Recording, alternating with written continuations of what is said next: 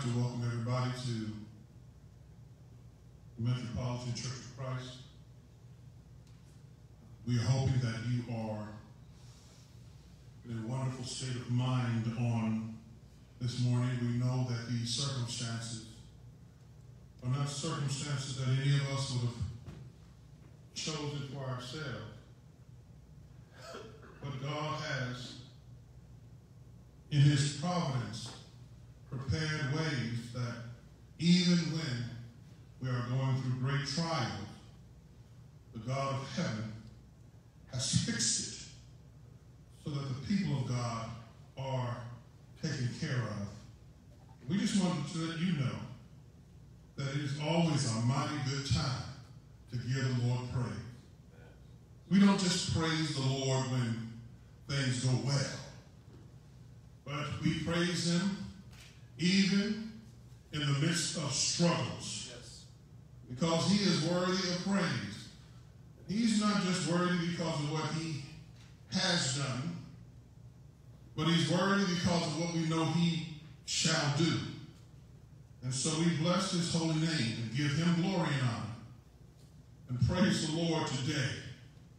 We're hoping that you are honoring him wherever you are, whether you are part of our skeleton crew here at the church, whether you are sitting in your living room in front of a television set, whether you are sitting in a car perusing Facebook, or even if you are still in bed, and whatever you're doing, we want you to just give God praise.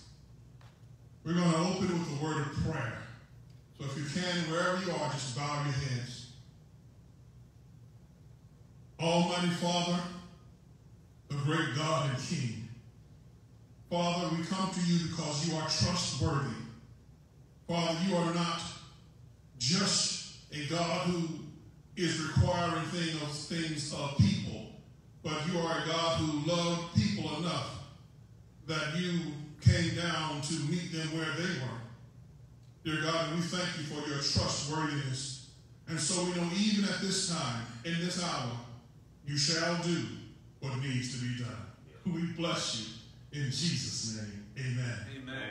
The first song we're going to sing today is a song, it's an old song.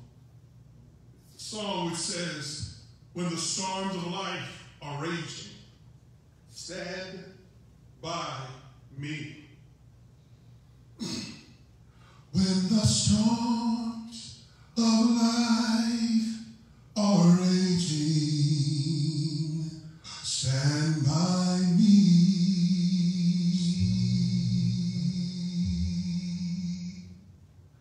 When the storms of life are raging, stand by me.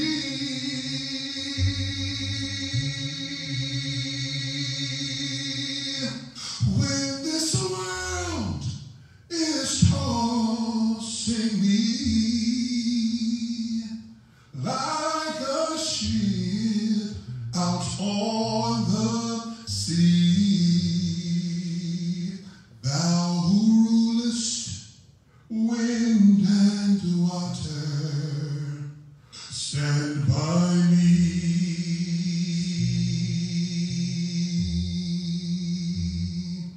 In the midst of tribulation, stand by me.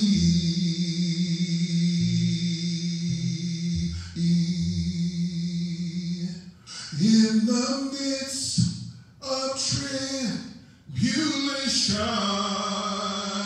stand by me.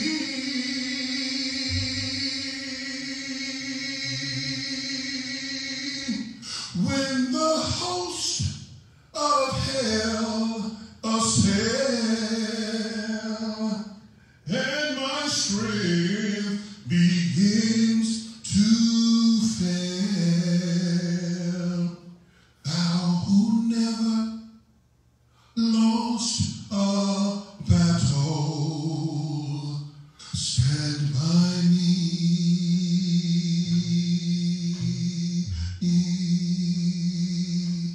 When I'm growing old,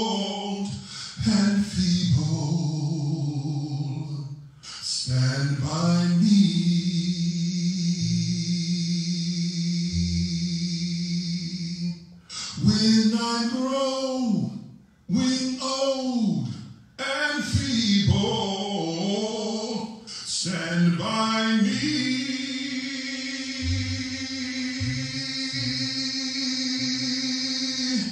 When my life becomes a burden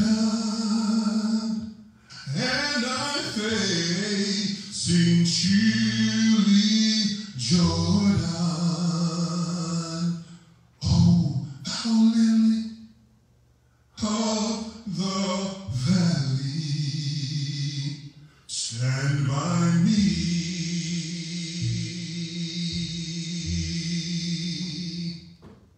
When the world is tossing me like a ship out on the sea, thou who rulest wind and water, stand by me. Amen.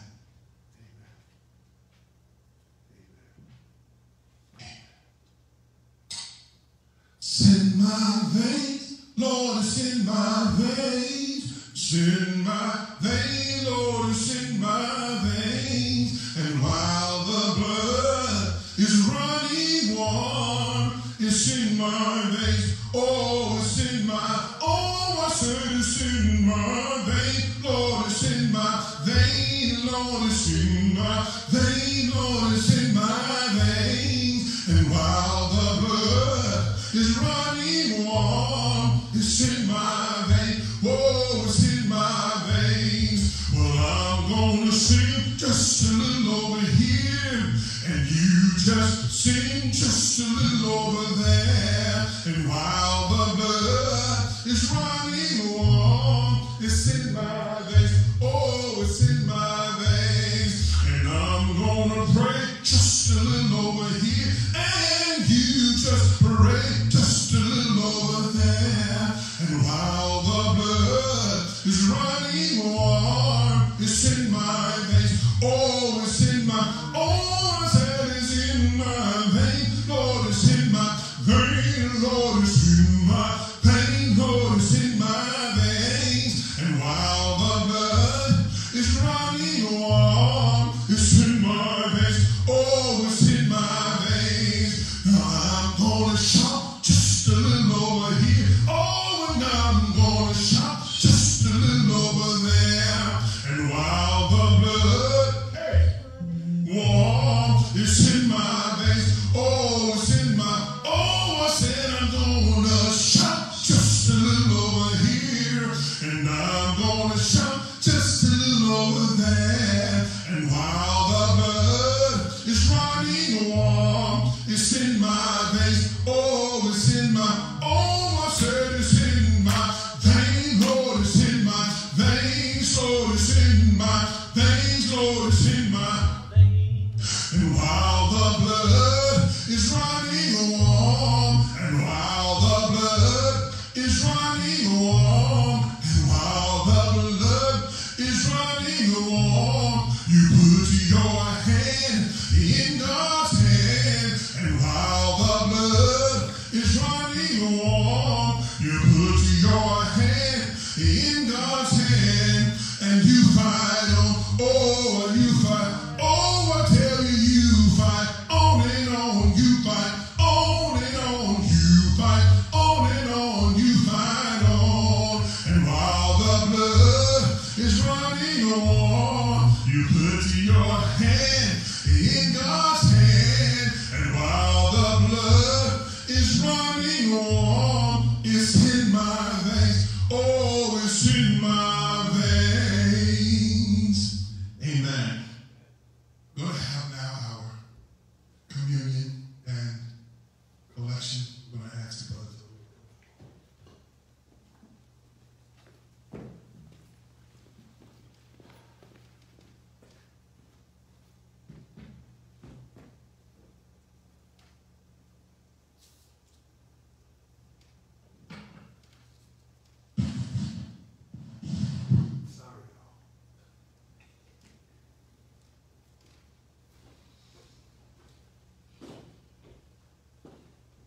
Good morning, church. Good morning.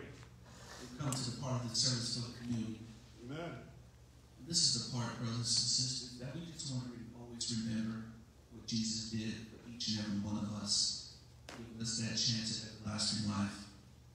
And I just want to read and want us to meditate on 1 Corinthians chapter 11, starting at verse number 23. It says, "For I have received from the Lord that which I also delivered to you, that the Lord Jesus, on the same night in which he was betrayed, took bread, and when he had given thanks, he broke it and said, 'Take, eat, this is my body which is broken for you. Do this in remembrance of me.' In the same manner, he also took the cup after supper, saying, 'This cup is the new covenant in my blood. This do as often as you drink it in remembrance of me. For as often as you eat this bread and drink this cup, you proclaim the Lord's death till he comes. Therefore, whoever eats this bread or drinks this cup of the Lord in an unworthy manner will be guilty of the body and blood of the Lord.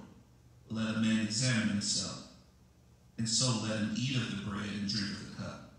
For he who eats and drinks in an unworthy manner eats and drinks judgment to himself, not discerning the Lord's body. For this reason, many are weak and sick among you, and many sleep.'" Brothers and sisters, let us pray.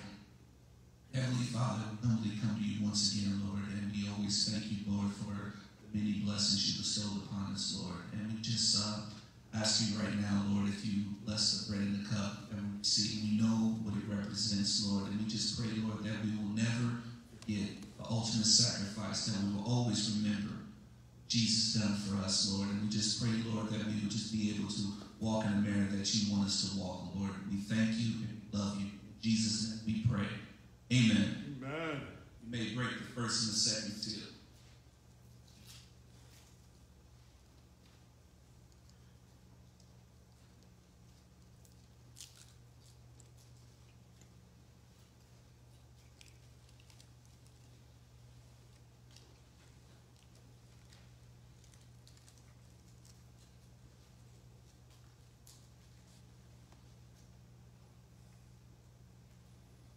He loved me so. He loved me so. He gave his precious life for me, because he loved me so. Amen. Amen. We have come to the part of the service for the giving. Praise the Lord. Amen. Yes, Amen. indeed. Amen. Amen. Amen. We know God is so good, and we know that God has been taking care of us as long as we've been on this earth. And we just want to just stress, brothers and sisters, to everyone, that we just want to make sure we don't forget to give back to God. God has blessed us with so many things, and we have to give back a portion of those things. And I just want us to go over 2 Corinthians chapter 9, starting at verse number 6, where it says, "But I say, he who sows sparingly will also reap sparingly, and he who sows bountifully will also reap bountifully. So let each one give as he purposes in his heart, not grudgingly or of necessity. For God loves a cheerful giver, and God is able to make all grace abound towards you, that you, always having all sufficiency in all things, may have an abundance for every good work." So brothers and sisters, let us make sure that we put that portion to the side. There are different ways where we can send our payments, whether it's to the mail it to the church building or even through PushPay. But we just want to make sure that just put that portion to the side and not touch that, regardless of what happens, whatever. Just make sure we give that back to God. Let us pray. Heavenly Father, we come to you once again, Lord, and we can't thank you enough for all that you have done for us, Lord. And we just thank you, Lord, for giving us this opportunity to be able to give back a portion of what you gave to us, Lord. We just pray, Lord, that we'll be able to do the things that's according to your will, Lord.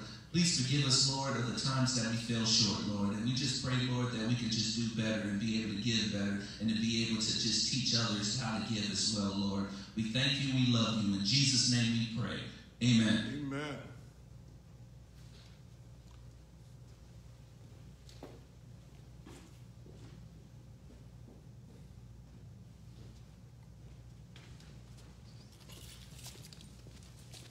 Good morning, church, again. Morning.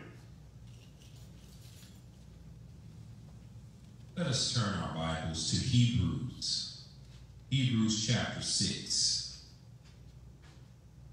And I will read into your hearing verses 4 through 8. Hebrews 6, verses 4 through 8.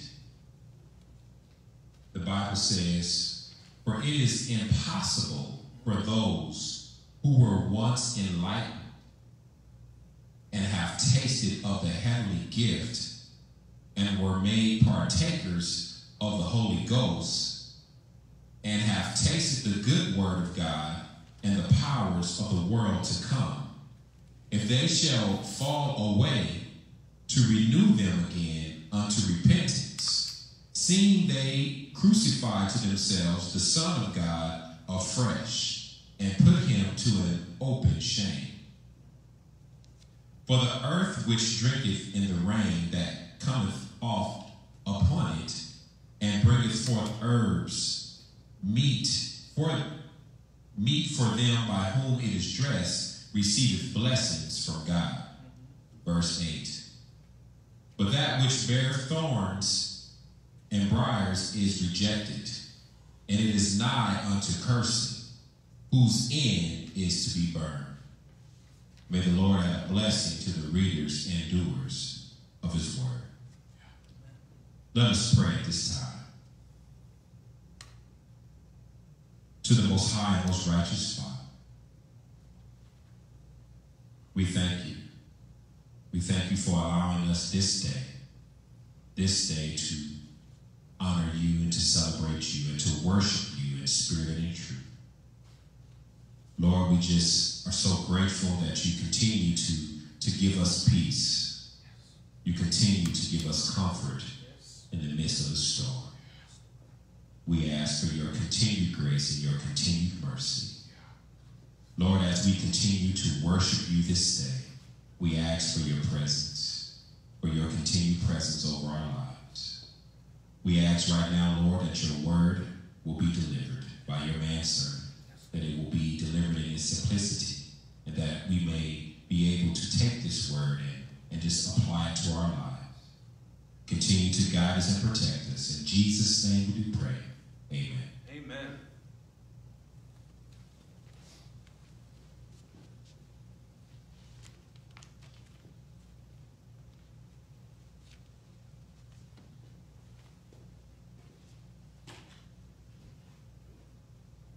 You know I'm a hard-fighting soldier on the battlefield. I'm a hard-fighting soldier. Pray.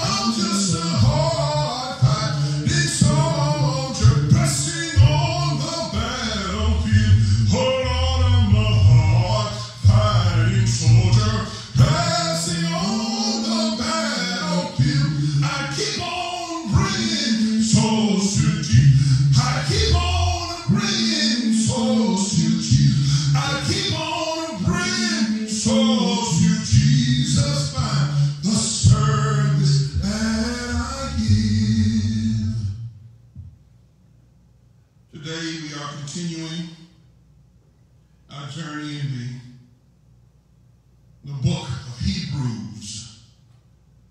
We're in the 6th chapter.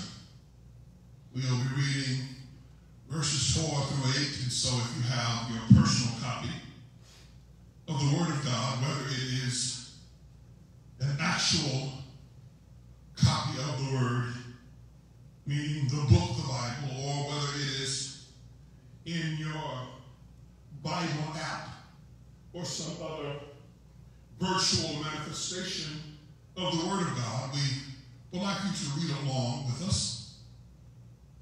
We have been talking about hope. And if there was ever a time when we need hope, that time is now. And in the book of Hebrews, we are trying to get to chapter 6, verses 19 and 20, where the Bible says this hope we have as an anchor of the soul. We want to talk about the hope we have. But before we can get to verses 19 and 20, we have to journey through this chapter, this 6th chapter, so we can understand the proper context of hope. Hope is an anxious expectation that something good is going to happen.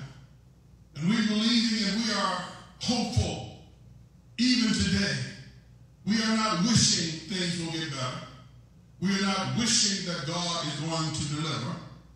We are sure in our hope. We have an expectation that something good is going to happen. It's like working on a job. When you check in on your job, you hope to get paid. But your hope isn't thinking you might not get paid. No. You are looking with anxious anticipation that on Friday or on the 1st and 15th or whenever you get your check, that you're going to get paid for what you have been doing. We have a hope in God, and it is based not so much on our conduct as it is based on the character of God. The hope for the child of God is rooted in the God who never breaks a promise. And so God has told us, as long as I say it, it shall come to pass. As a matter of fact, the Apostle Paul tells us that God cannot deny himself. So even if we are unfaithful, the Bible says he remains faithful. God does not base his character on the conduct of his creature, but it is based in the immutability of his character and the impossibility for him to lie. So we come here to our text in Hebrews 6, verses 4 through 8. The Bible reads, "For it is impossible for those who were once enlightened and have tasted the heavenly gift and were made partakers of the Holy Ghost and have tasted the good word of God and the powers of the world to come, if they shall fall away, to renew them again to repentance, seeing they re-crucify the Son of God and put him to an open shame or openly shame him. For the earth, which drinketh in the rain that cometh off upon it, and bringeth forth herbs fitting for them by whom it is dressed, receiveth blessings from God. But that which beareth thorns and briars is rejected, and is nigh unto cursing, whose end it is to be burned." We come now to one of the most difficult passages of Scripture in all of the Bible. One of the most debated passages in the entirety of Scripture. And many come to this passage, and because they have predispositions hermeneutically, meaning their interpretation or their seeking of meaning for this passage begins with what they have already decided what can and cannot be. It becomes a quagmire. It becomes circuitous. It becomes a situation in which finding meaning becomes extremely difficult in this passage. Well, the problem is, if we were honest, biblically honest, all of us have predispositions. All of us have thoughts on what we think things are. All of us have predispositions toward meanings of things, even when it comes to Scripture.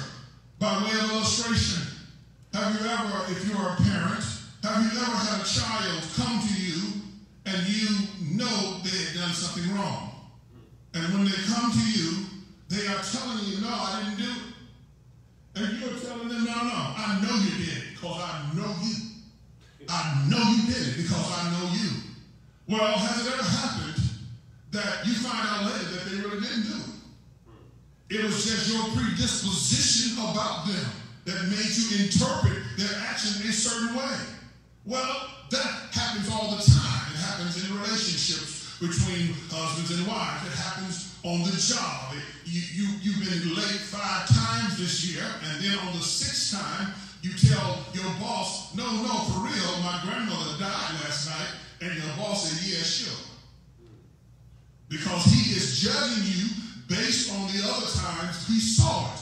That's predisposition. Well, when we come to passages like this, many of us need to understand we have predispositions. We have opinions we have already formed about the subject matter. I want to give you an old medical term as we go to this passage. The old medical term goes like this. When you hear hoofbeats in the hallway, think horses, not zebras.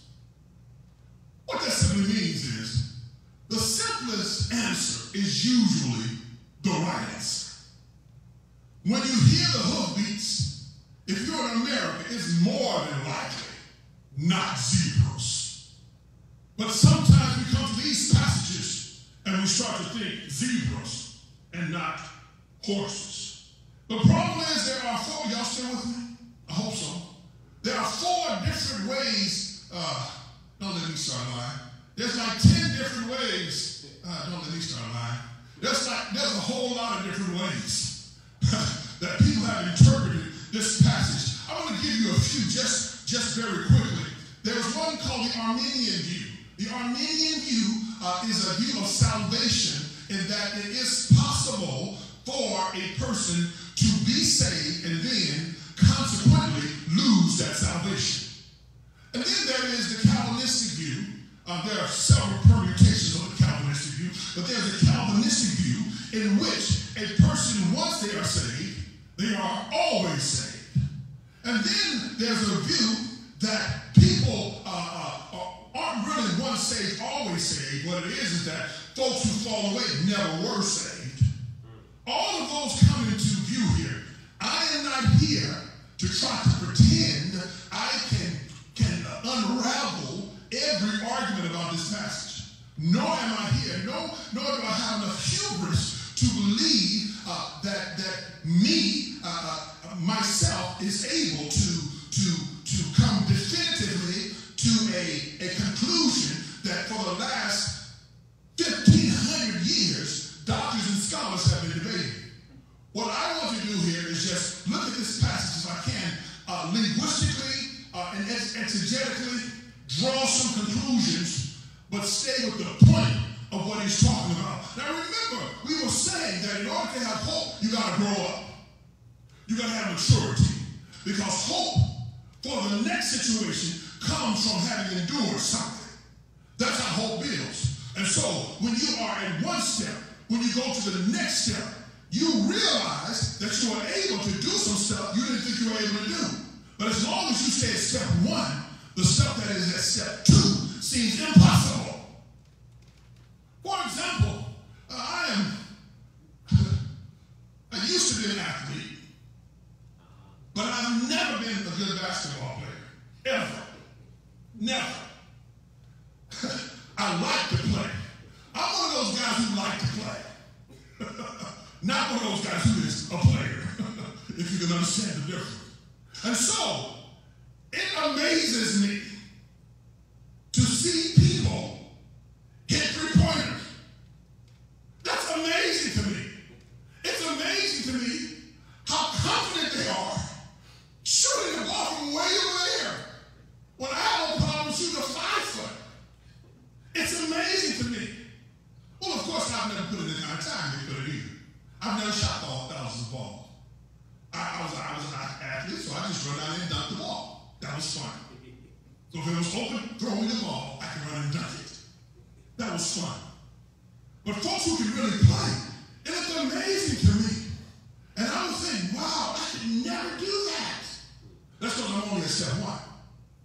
See, people at step two, that's nothing. That ain't no big deal. If I'm open, it's down. That's how they're feeling. Now, when you get to the professional level, those guys are at such a level, if they feel if you don't play me exactly right, it's down. You can stick me all you want. But even if you stick me, I'm going to make this. So that's different levels. That's how hope is built. When you stay at level 1, stuff at level 2, 3, and 4 seems like forever. And so what the Hebrew writer here is in telling his sermon, he says, listen, I want to tell you about level 5, about Melchizedek. Because that's the level you need to be at to understand that your situation is not so bad that you can't make it. The problem is, he says, I got to pivot. I wanted to talk to you about Melchizedek and the hope you can have in Melchizedek, but you're not grown up enough to. So I need to talk to you about growing up before we can get back there. Because I need to tell you some grown folks stuff. And so then he was telling us, as we looked on last week, he says, therefore, let us leave elementary stuff. Let us leave the doctrine about Christ and repentance from dead works. Let us leave the doctrine of baptism and of laying on of hands. Let us leave the resurrection from the dead and eternal judgment. That's level 1 stuff. And if that stuff still seems big for you, you're not ready to go through what God is about to take you through. See, God wants to get you to the point where you're on that Melchizedek level. And you're still on milk. He says, no, I need to get you off this milk, off this Similac, and get you onto strong meat. I need to take you to another level. So understand that as we approach our text. He says in verse number 6, hope y'all still, verse number 4, he says 4. See this introductory clause. 4 is impossible. He says, let us move on. He says, now let us move on from this stuff. Because the stuff you're going to need to get over is stuff that accompanies salvation. And if you leave your salvation behind, there's no way you're going to make it. He says, 4. I'm telling you, 4, it is impossible for those that he gives us 5 different areas. For those first who were once enlightened. Next, those who have tasted of the heavenly gift. Next, those who are made partakers of the Holy Ghost. Next, those who have tasted the good word of God. Next, those who have tasted of the powers of the world to come. For those people who are like this, if they shall fall away, he says, it's impossible to renew them again to repentance. He said, listen, I know you. See, remember, his hearers would have heard themselves in this passage because they had been enlightened. Around the 3rd century, they believed this enlightenment had to do with the idea of baptism. Later on, they thought it just about the light of Christ. Whichever one, they who were enlightened, the Bible says, he says, it is impossible. Impossible You've heard this word many times if you're around Christian folk. This word dunamis, meaning God's dynamite. It's not really God's dynamite. What it means is it's power inherent within something. He says it is inherently impossible. There is no power for if a person, he says, who was once enlightened, next, who have tasted of the heavenly gift, next, who are made partakers of the Holy Ghost, next, who have tasted the good work. You see these things? Those Christian people, enlightened, have tasted the heavenly gift. And I like this word gift, this word dorea. It's the same word that the Apostle Paul uses in Ephesians 2 when he says you're saved by grace, not by works. It is the dorea of God. It is the gift of God. He says, now once you receive this heavenly gift, you are made partakers. And I like the fact he's talking about something the Holy Ghost has to do to you, not something they did themselves. They were made partakers of the Holy Ghost and have tasted the good word of God. Here, the kalos rhema, the very utterance of God. They have tasted of that very utterance of God, and they have tasted of the world to come. He says it is impossible to renew them to repentance. So we ought to be careful. We ought to be careful playing around with repentance. He says because if you start responding to your situation, whether it's this COVID-19 or whether it's being locked up in the house or whether it's some ongoing marital problems or relational problems, whether it's whatever it is, whatever this big thing is, whatever this big bugaboo is that you just can't seem to get through, and you get to the point where you say, no, I'm going to reject Christ because I need a better way. The Bible says it is impossible to renew them. To renew them. This idea of renewal, I want to read this word from my notes to you. This word, renew them. It's a word which means to bring them back, to restore to their former state. If they fall away, if they, big theological word, apostatize, if they decide to leave Christ for something else, if they fall away, he said it is impossible to bring them back to their former selves, to bring them back to the place of repentance, he said it is impossible.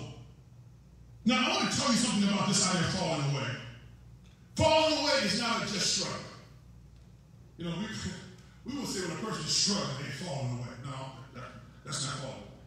Struggling means you struggling. You have this inner turmoil with yourself. You just don't know what to do. Or you're falling back into bad habits. That's not what falling away is. Falling away is not backsliding. You know, you used to be go to the party all the time, shake your groove thing. I'm old in the mud. What y'all say, drop it like it's hot? No, I'm still old. You going back to your old pole dancing ways. Whatever it is that you used to do back in the day when you were, back in your sinful days, running women, whatever you used to do, you can backslide and still be a Christian. That just means you caught up in some of the stuff you used to do. This idea of falling away, it's not just a lack of faith. This is not just a person saying, I'm really struggling believing some things about God. Because the fact is, all of us are going to have struggles with our faith. That's not what this talks. Because if it was, nobody would go to heaven. This idea of falling away, in my study, is the idea of making a conscious decision to leave God because things aren't going in the way you think they should, and seek another remedy. Wow. To decide this Christianity thing, this Jesus thing ain't for me. Wow. If there was really God, why would he allow this COVID-19 to come along and take my grandma, or take my son, or take my cousin, or take this good person or that other person? If there was really God, so I'm going to reject God. Be careful. Be careful, because you may be in the process of falling away.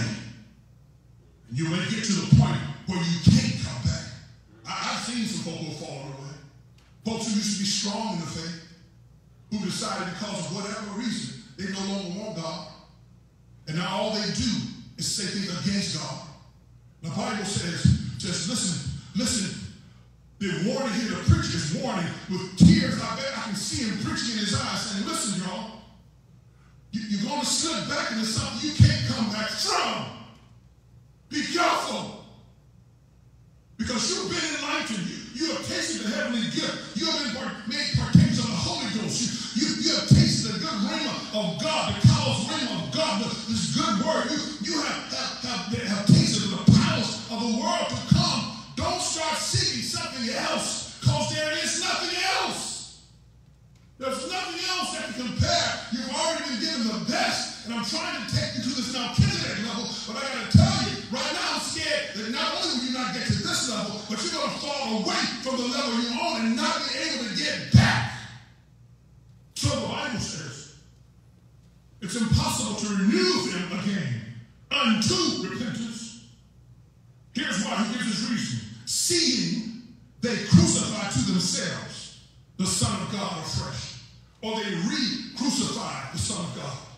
Meaning, they've decided, just like the Jews did then, and just like the Roman Gentiles did then, they've decided that the only thing I can do with Jesus is kill him out of my life.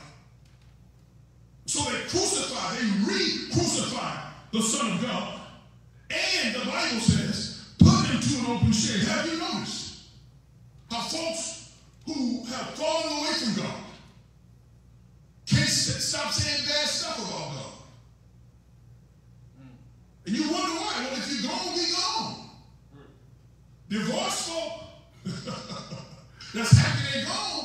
They don't spend time talking at all about the old spouse. They're glad to see him gone, and they're sorry they stayed so long. They don't want them to be any part of their lives. But it's different with God. Because sometimes you sing something and then you reject God. And then in your anger, now you bring him to an open shame. You openly shame him. As a matter of fact, you start to think you deep. Because you woke now. You woke so you can say certain things with impunity because you no longer have the fear of God. Be careful. Be careful, because the fact is, one day every knee shall bow. Every tongue shall confess, Philippians 2, that Jesus Christ is Lord. One day, we will all stand before the judgment seat of Christ. And so here when the preacher pivots, talking about hope, he says, listen, what I got to do is I have to set you in a place where you can have some hope. He says, because you put it to an open shame. That's the instructions to those who are going so far that they want to fall away. Maybe even go back into under Moses or back into angel worship. And he says, you have to re-crucify Jesus to get out of this. Then he gives an illustration. From his instruction, he gives an illustration. He goes from the instructor to the illustrator. He goes from the warning to a word picture. He says, for the earth, which drinketh in the rain that comes on it, and bringeth forth herbs, meat for them by whom it is dressed, receiveth blessing from God. But that which beareth thorns and briars, he says, is rejected, and is nigh or close to being cursed, whose end or whose ultimate destiny is to be burned. Notice he says, in illustrating this, here's why. We're agricultural often, so we don't really understand this kind of language often.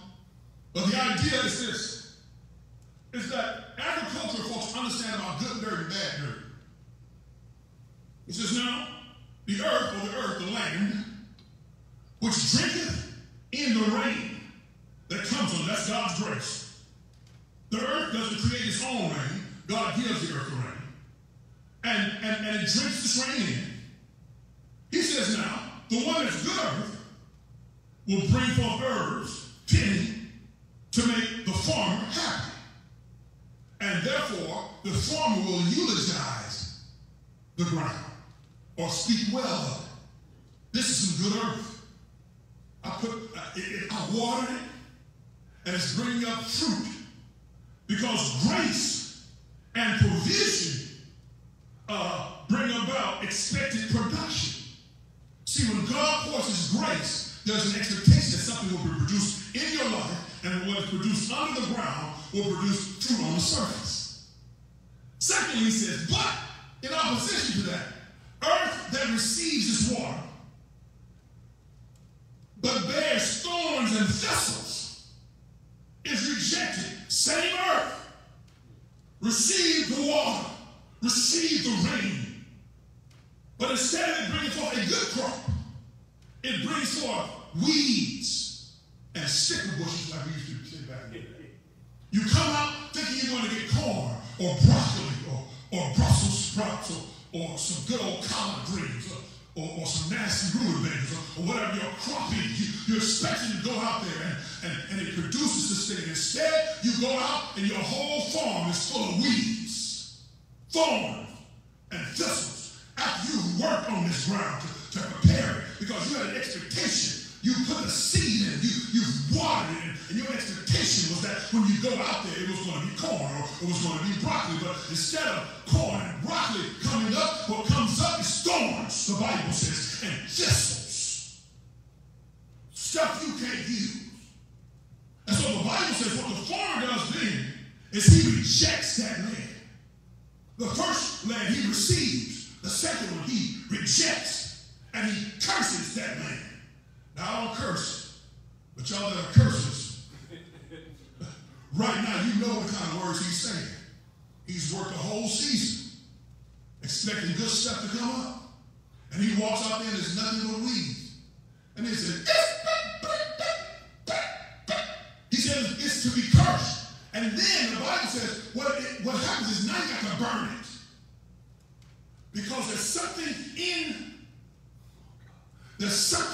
the dirt that prevents it from doing what it's supposed to do. And so now, instead of him being able to use it, he's got to burn it before it can be used. He burns this. And farmers know this. If you ride up the California coast sometimes, you'll see acres and acres of land that are burned. Not by wildfires, but by farmers who are burning the land so that the nutrients can renew. Because right now in its present state, oh God, it's good for nothing. And so what the farmer does, he burns it. That's his illustration. He's telling us now that's how the person who falls away is. He says, those of us who are children of God who've been saved by grace, the only reason you're saved and the only reason you can produce is because God rains on you. God puts the seed in you. God tills the land. But God expects, once he does all that what he's worked in you, he will be worked out of you. That the grace he's put in you will not come out of you. That what he's done for you, you will do for somebody else. He says that the problem is when a person doesn't understand that the stuff they're going through, even COVID-19, is just tilling the land. It's just making them better. Instead of them producing like they should, they're producing weeds. Unprofitable crops. So God said they're good for nothing. They're good for nothing but to be cursed and burned. The point of this matter is that forward is the only option. That going backwards is the same as falling away. That's his point. Now all the theological ramifications, listen, I've been jumping through those hoops all week. I know what I believe about this passage. I'm going to tell you in just a second. But regardless of what you believe, let me tell you some things you can know. You can know that God sent his son into the world to save sinners. 1 Timothy 1:15. You can know that God so loved the world that he gave his only begotten son for you. Right. You can know that. Yeah. You can know that he that believes in the Son of God and is baptized shall be saved. Mark 16:60. You can know that. Yes. Now that's some hoops you can jump through. Now, once saved, always saved. I don't believe that. But once saved, all these hoops you can jump through, these theological hoops you can jump through. Let us not be caught up in stuff that have been debated for thousands of years. Instead, let us look at what we know. We know that God loved you so much that he gave his son for you.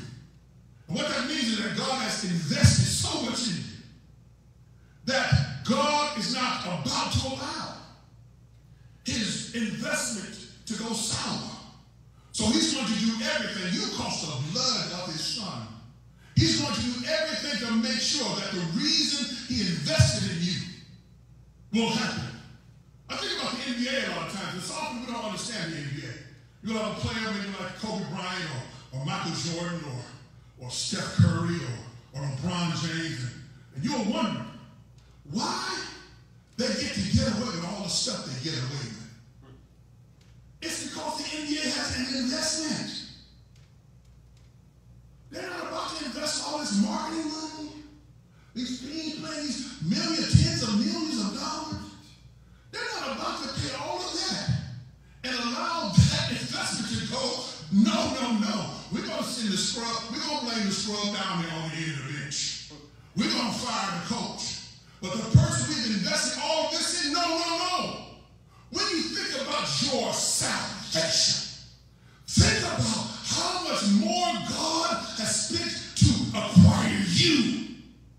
The only real question is, are you going to be a Kobe Bryant or Kwame Brown? I'm not knocking Kwame. Kwame did what Kwame was supposed to do. But Kwame became an embarrassment because he never was able to live up to the amount of investment. Is it going to be in vain what God has put in you? You should be right now shouting, no, it's not in vain. And I'm going to tell you today, God will see you. He sees in you a person whom his investment was not in vain. It was not in vain for him to open the vaults of heaven, to pour out a blessing to bring you home to him. It was not in vain for him to divest himself of his glory and put on the form of sinful flesh. It was not in vain for him to be born in a manger near nasty goats and cows instead of in the finest labor and delivery room in all of Bethlehem. It was not in vain for him to be accused of being the devil when he was the Son of God. It was not in vain that for him to be tried as a criminal, though he never broke a law. It was not in vain for him to be called a sinner when he never sinned and neither was deceit found in his mouth. It was not in vain for him to be betrayed by a kiss by Judas, deserted by the apostles, denied 3 times by Peter, sentenced to death by Pilate, crucified on an old rugged cross, mocked by a crowd of people that just days before he had been healing and liberating and teaching, stabbed in the side by a Roman soldier, buried in a Roman tomb. It was not in vain for him to rise early on Sunday morning, proclaiming all power in heaven and in earth has been given unto me. It was not in vain for him to come visit you in the lowest point of your life when you were good for nothing, not good for yourself, and not good for anybody else, and love you when you were unlovable, and be attracted to you when you are unattractive, and to call on you when you are uncallable. It was not in vain for him to pour his Holy Spirit into you when you obey the gospel of Jesus Christ by going down in the watery grave of baptism. It is not in vain for God to do what he needs to do to bring you close to him. The only time it can be vain is if we reject it and decide, no, I don't want what you're giving me. And God is willing to say, all right, that's what you want. That's what you can have. But I'll tell you this, beloved, it's going to be hard for you to run away from God. Because God, can I give you a secret? God is going to run after you when you run. People say, no, God ain't going after me. Oh, yes, he is. Remember the story of Hosea? Well, God had told him to marry a prostitute. And God said, go get her off the corner. Now, she can decide not to come back, but God is never going to give up on you. The only question is, will you give up hope in God?